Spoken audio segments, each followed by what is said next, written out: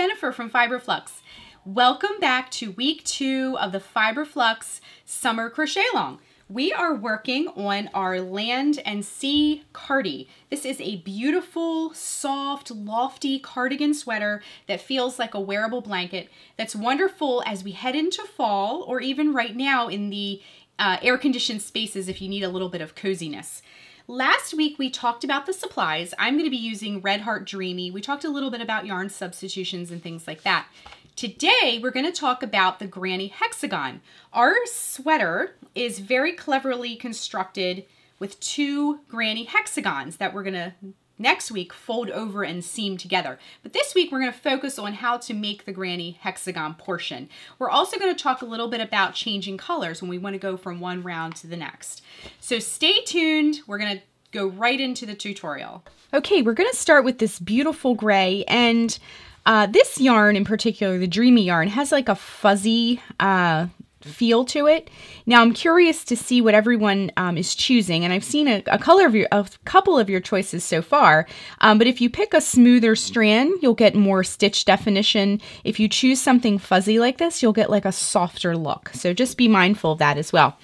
Okay, so I'm going to grab some of this gray yarn. We're going to work a few rounds in the gray, and then I'm going to show you in a little bit how to switch colors. So the Granny Hexagon is really easy to construct. If you've ever made a Granny Square, you'll notice it's very similar in how you make it. Okay, so let me get the end of my yarn here. All right, so what we're going to do is we're going to begin by putting a slip knot on our hook. So to make a slip knot, wrap the yarn around your fingers to make a loop. Bring the yarn behind your fingers, insert your hook, pull up the loop, and tighten. All right, let me just, I'm going to zoom in just a tiny bit so you can see what I'm doing a little bit better. Okay, next we're going to chain 4. To make a chain, wrap yarn around hook, bring it through the loop. That's 1, 2, 3, and 4. Next, we're going to join with a slip stitch to create a ring. We're going to be working our stitches into the center of the ring. So insert your hook into the chain farthest from the hook, that chain you first made.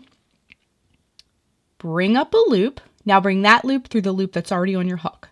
So we joined with a slip stitch. Now you have a ring that you'll be working your stitches into. As a side note, if you'd prefer to do the magic ring technique, please feel free to do that instead. I know a lot of you prefer that. I'll put the link down below for that if you'd like to learn that technique as well. Okay, so what we're going to do first is chain 4. So 1, 2, 3, 4. This is going to begin round 1 of our hexagon.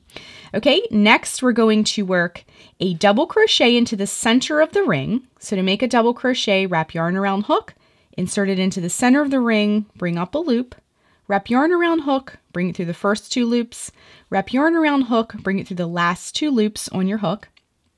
Then you're going to chain 1. So our goal here is to get 12 spokes on our wheel, okay? So we have 1 with that starting chain, and then we just did a double crochet. So we're going to repeat this 10 more times to get our 12 spokes. So we're going to do this 10 more times, and then these 2 also count for a total of 12, okay? So we're going to go double crochet, chain 1, double crochet, chain 1. Okay, so far we have 1, 2, 3, 4 spokes, double crochet, chain 1, that's 5, double crochet, chain 1, that's 6. Now, if you also notice this tail we have, I'm holding that along the edge as we work so that we'll weave it in as we go along. Okay, so double crochet, chain 1. Whoops, that tail is getting caught up in my work here. Double crochet, chain 1, and you can slide your stitches around. Now, as you can see, that fuzzy appearance gives it a nice softened look. Double crochet, chain 1, double crochet, chain 1. Let's count what we have so far. 1, 2, 3, 4, 5, 6, 7, 8, 9, 10. 11. Whoops. Let's chain 1. Wait a minute, let me back up. There we go, chain 1, and then our last double crochet. Okay, chain 1, and then to close the round, we're going to count 3 chains up. 1, 2, 3, and we're going to join with a slip stitch to close the round. So insert your hook into that 3rd chain up, bring up a loop, now bring that loop through the loop that's already on your hook, okay? So this is round 1. It should look like a circle with 12 spokes around it, okay? So we're going to stick with the gray and go ahead and pull that tight. And I like to trim this right away just to have it so it's not dangling and in the way. Okay, so we're going to stick with the gray. Now let me show you. We need to get our hook to the right spot. We're not quite there because we're going to work into this first space here. So see our stitch and our hook is back here.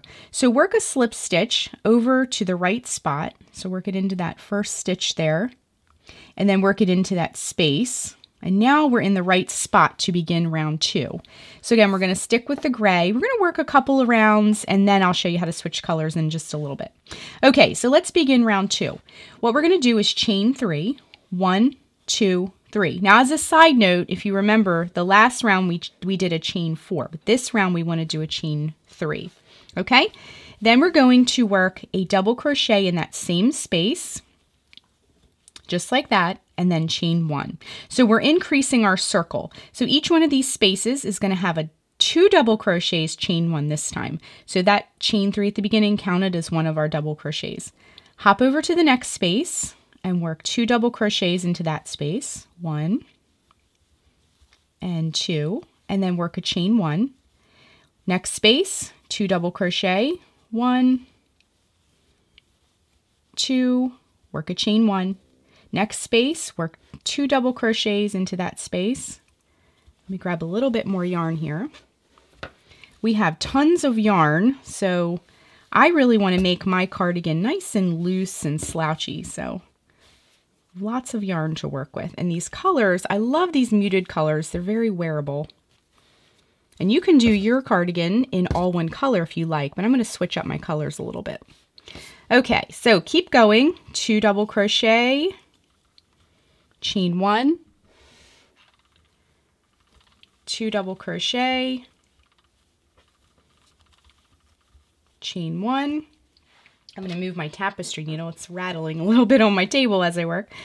And then we're going to work 2 double crochet, chain 1, working our way all the way around this circle. 2 double crochet, chain 1, 2 double crochet, chain 1. We're getting a nice size circle already. I love the K crochet hook. I use that hook all the time. It's just a comfortable hook to hold in the hand and you get really rapid results, which I love to see. Okay, so all the way around our circle with our double crochets, 2 double crochet,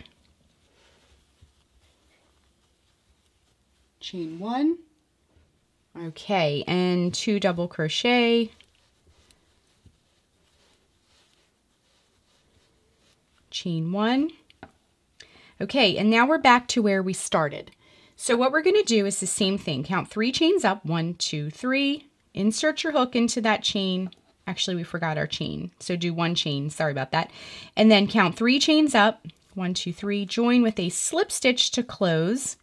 And now round 2 is complete. So it looks very nice. Let's work on round 3 next. And then what we're going to do is we're going to switch colors. Now I wanted to point out our hexagon is still a circle. We're going to work 1 more circle and then the round after that we will magically transform it into a hexagon, okay? So once again, because we're not switching colors, we need to slip stitch over to the correct area. Now, what I'm going to show you in a few minutes is when we do switch colors, you can just tie it into the right spot. So it's not as big of a deal, and you don't have to slip stitch. But when you're sticking with the same color, your hook's not quite in the same spot when you finish the round, so you just have to scoot over. Okay, so let's begin round 3. We're going to do it. It's going to be very, very similar to round 2. We're going to chain 3. 1, 2, 3. Same thing we did before. But instead, because we're still increasing, we're going to work 2 double crochets into that space. 1 and 2, and then work a chain 1. Okay? So then in the next space, because that chain 3 counted as one of our double crochets, see we have 3 posts here. So hop on over to the next space and work 3 double crochet. 1,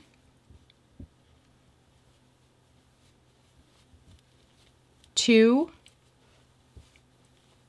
and 3, and then we're going to chain 1, hop to the next space, work 3 double crochet, 1,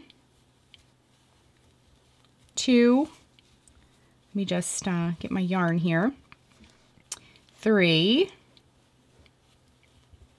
then work a chain 1. We're just going to do this in each space all the way around.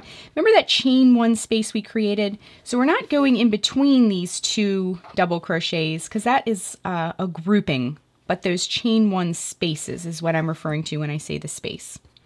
Okay, so next space, work 3 double crochet, 1, 2, and 3. Chain 1, that will create the space for our next round. Hop to the next space, work 3 double crochet, 1, 2, and 3, chain 1. All right, next space, 3 double crochet, 1, 2, whoops, 3, chain 1. Okay, so we're going to continue this all the way around. Work 3 double crochets in each one of those chain 1 spaces from the previous round. So 3 double crochet, chain 1, 3 double crochet, chain 1, all the way around. And then once we get towards the end of this round, we'll rejoin. Okay, so I'm just working that last double crochet of our round, then a chain 1, and then I'm going to join like we did before in the 3rd chain up. So 1, 2, 3, insert it into that chain, bring up a loop, bring that loop through the loop already on your hook, and round 3 is complete. So we're going to do 2 things for round 4. We're going to switch colors, and we're also going to transform our circle into a hexagon. So grab your next color, and what we're going to do is cut the yarn. Go ahead and fasten that off, and then you're all set. Okay, so we're going to switch gears a little bit, and I grabbed the other color. So in any of the spaces around your circle, you can tie the new yarn on. I like to choose the opposite side. This is just a personal preference because as I weave them in as I go along, it kind of limits the bulk a little bit of trying to weave in 2 ends at the same time. But definitely feel free to do it however you like. So to tie the new yarn on, what we're going to do is insert the hook into any of the spaces, pull the new yarn through, and then just tie it on.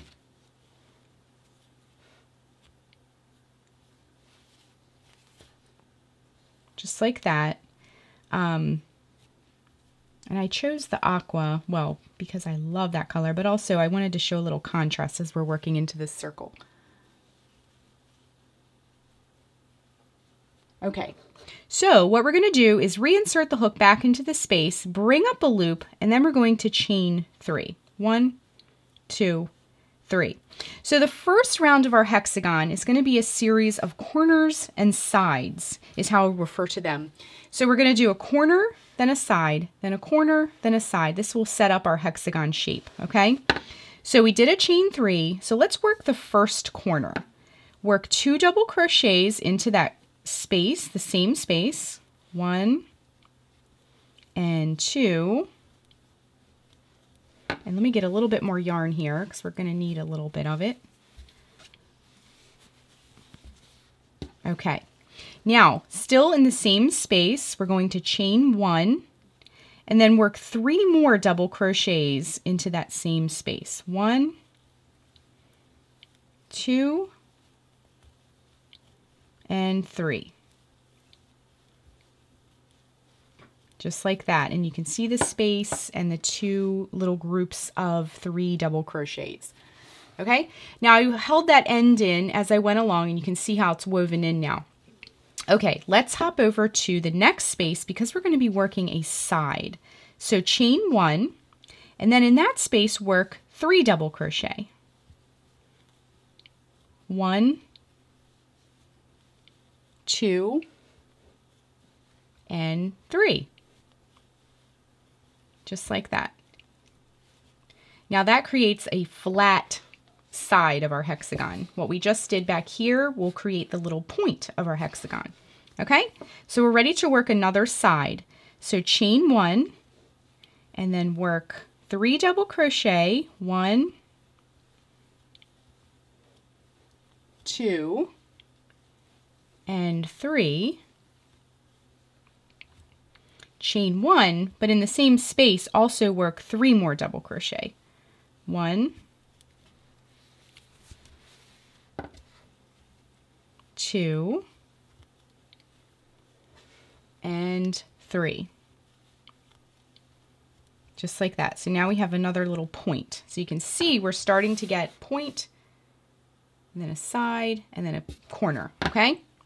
Now chain 1, and now we're ready to do a side again. So we're going to do corner side, corner side, corner side, all the way around. So we'll do that by working 3 double crochet, then a chain 1, and now we're ready to do a corner again. Let me just get a little bit more yarn here. And I have to say, I'm really liking these 2 colors together, and I think it's going to be more fun as we start to add even more colors later. Okay, so we're going to work our next corner and do 3 double crochet, 1, 2, and 3, and then a chain 1, and then 3 more double crochet all in that same space. So 1, 2, and 3. So now we have our next corner established. Now if we lay this flat, we can start to see how our hexagon is playing out, okay? So we just did a corner, now we're ready to do a side. So chain 1 and then work 3 double crochet into that next space. 1, 2, and 3.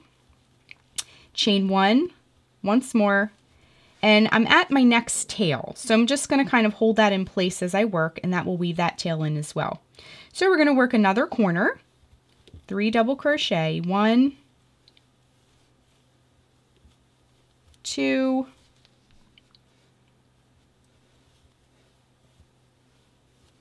and 3. Then we'll do a chain 1, holding that tail as we approach it, and work 3 more in the same space. So 1,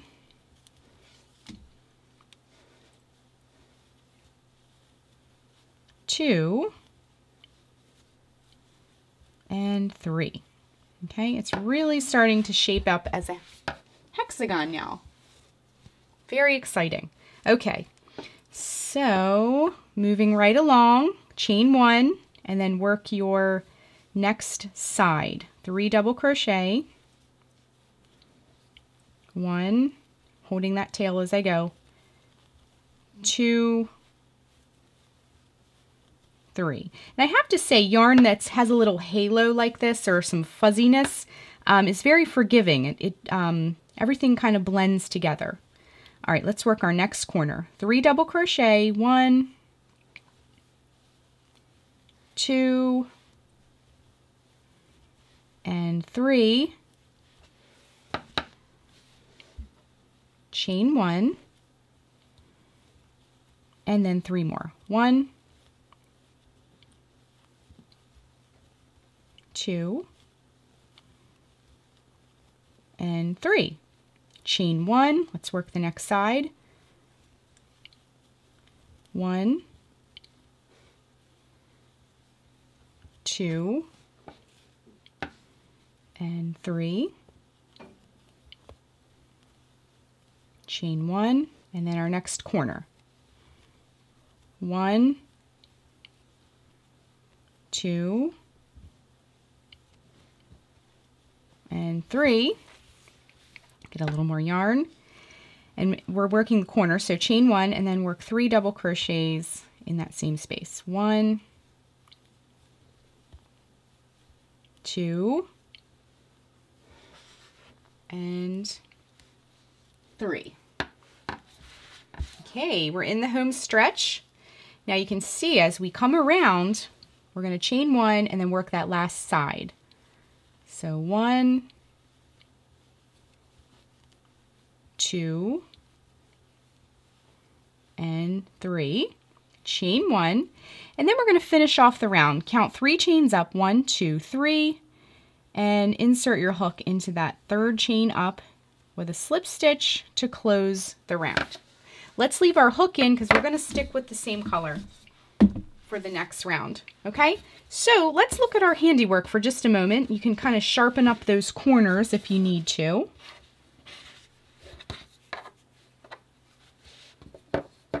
Just like that, and it's really looking pretty, and I have to say too, it's grown quite a bit in just 4 rounds. So we're going to stick with the aqua because what I'm going to do, now again, any kind of striping you'd like to do is totally up to you. I'm going to do 3 rounds of each color before switching, just because it's less, instead of doing it every single round, it's going to be less ends to deal with, less times to cut the yarn. However, please feel free to do your striping however you like, okay? Now, we're not quite in the right spot to begin the next round. We need to be in this corner space, okay? So just slip stitch over into each stitch along the way until you get to that corner space, okay? And there it is, okay? So this round is pretty much the same as the round before it. We're going to be working corners and sides the same way, but every round you do, as it grows outward, we'll add a side. So your corners will always be worked the same way, but each round you do, you'll add a side to each side, if you will. So this time, as you can see, we're going to be working the corner the same way, but we're going to have side, side corner, side, side corner. Now remember, last time we only had one side here. So each time we work around, we'll add sides, and that will grow our hexagon, okay? So let's get started with this round, and then we're gonna kind of work on our own and complete the round, okay? So we got our hook to the right spot, that corner space. You always wanna begin on those corner spaces. And what you're gonna do is the same thing. Chain 3, whoops, 1, 2, 3, work 2 double crochet, because remember that chain 3 counts as one of our double crochets. So work 2 double crochets in that corner space, then work a chain, and then work 3 double crochets, all in that corner space. 1,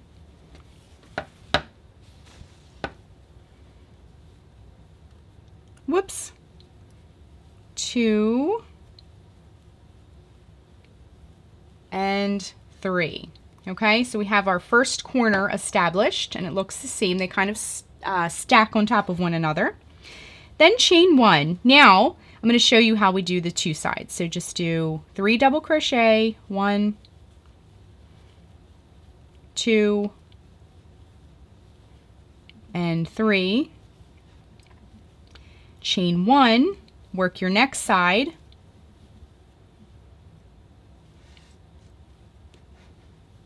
There we go. 1, 2, and 3. So see how we added 2 sides this time because our hexagon is growing. Okay, now we are back to another corner. So as you move on and your hexagon's really, really big, you'll just know to work a corner in the corner before it and a side in the side before it, okay? So let's work our next corner, and then we're going to kind of finish the round on our own and rejoin towards the end, okay? So work your corner by working 3 double crochet, 1, 2, 3, chain 1, and then 3 double crochet. Let me just grab some more yarn here. There we go. 1, 2, and 3. Okay, so we have our next corner, and you can see our hexagon is growing and growing. So let's keep going around, and we'll rejoin towards the end of the round here. So we're going to work a side in the next one, just like that. Chain 1, work a side, work a side in the next one, and so forth, okay? So let's keep continuing around. So we're going to do corner, side, side, corner, side, side, corner, side, side, corner, and so forth, okay? So let's rejoin towards the end of the round, and then we'll move on. So we're just going to keep repeating rounds over and over and over. Again, we're doing 3 rounds of each color, unless you decide you want to do a different color sequence. And just keep working the sides and the corners the same way on each round, and you'll have more sides each time like we talked about before. Now I want to show you, I went ahead and worked on a hexagon and I added some sides to it. So let me grab that and you can kind of see what we have going on here. So I'm going to lay this out, and as you can see, it's just like our other hexagon, but it's grown quite a bit. So you can see too how the colors are playing out. We have the gray, the aqua, and the celery. Gray, aqua, and then if you were to keep going, you would do another round of celery.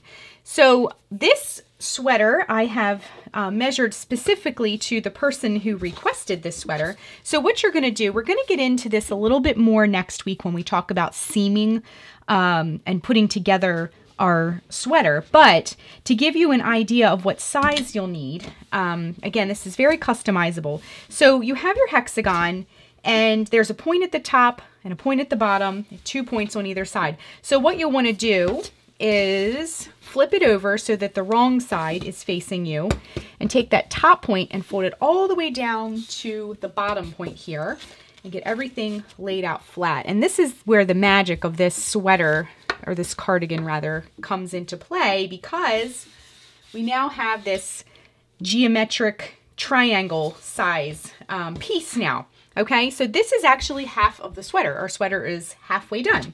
So that's why we need to make 2 of these hexagons, because what you're going to do is flip it. So see how the fold is right here, and then this is the sides up here, and then this is going to be the front of the sweater, and then this is where one of your arms will go up top here, and your hand will stick out here, okay? So next week, what we're going to be doing is learning how to take the hexagon. So go ahead and make the second hexagon.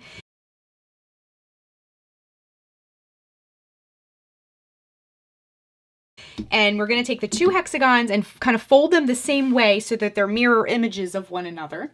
And then we're going to seam everything together. I'm going to show you exactly how to do all that. And as well, I'm going to provide some charts and diagrams on the Fiber Flux blog as well, for those of you who kind of need to see things in a chart or graphic form, if you will.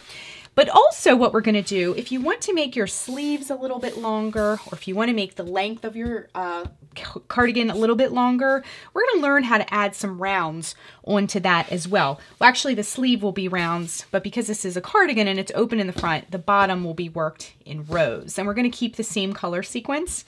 And then the week after that, we're going to add some beautiful edging just to kind of frame everything in and make it look more finished. And we're going to be doing the finish work, okay?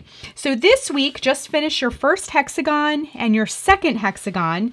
And then when we rejoin for week 3, what we're going to do is we're going to learn how to put this all together. And optional, you can extend the edges of your sleeves and the bottom part of your cardigan as well. Now, if you like it as is, definitely, feel free to do it however you want. I love those projects that are very customizable. And also when we have our maker gallery, it's really fun to see how what kind of direction you each went with this project as well. That happens for pretty much every project we do. So work on the hexagons and we will rejoin next week to put this all together. Okay, so that's how you make the granny hexagon, and obviously you want to make 2 of those because next week we're going to seam them all together and get the main basic shape of our sweater. So as you're making your hexagons, you'll want to, now I have clothespins, and as I was making mine, because we all want different sizes and some of us are tall or short or, what have you, so we'll need different sizes. So as you work your rounds, be mindful of the fact that you can clip your hexagon together just to get a rough idea of how big you want them to be. And join me next week and we're going to be seaming them together. If you're not a member of the Fiber Flux Ravelry Crochet Along group, hop on over. I'll put the link down below and you can join that group and share photos. You can ask questions. It's a wonderful community where people really are helping each other and we're all learning together. So hop on over and join that if you're not a member of that yet.